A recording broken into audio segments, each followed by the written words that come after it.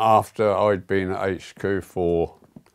about 3 or 4 weeks, I was posted up to replace the person who was coming back from the American unit. And I was then sending back to HQRA the map references of the Chinese guns, which we received. These were worked out by, had 3 units or 3 stations of people with binoculars, checking the flashes of certain guns, and they would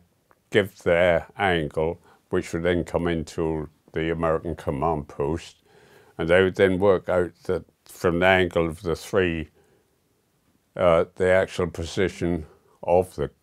Chinese gun. The location reports were done on a radar, some sort of radar equipment which tracked the shells back and could give an 8-figure map reference rather than a 6-figure that the others were. There was a big map on the table where in the command post where they drew the lines, well, not actually drew, but marked the lines to work out the actual position of the Chinese guns, which were usually dug in tunnels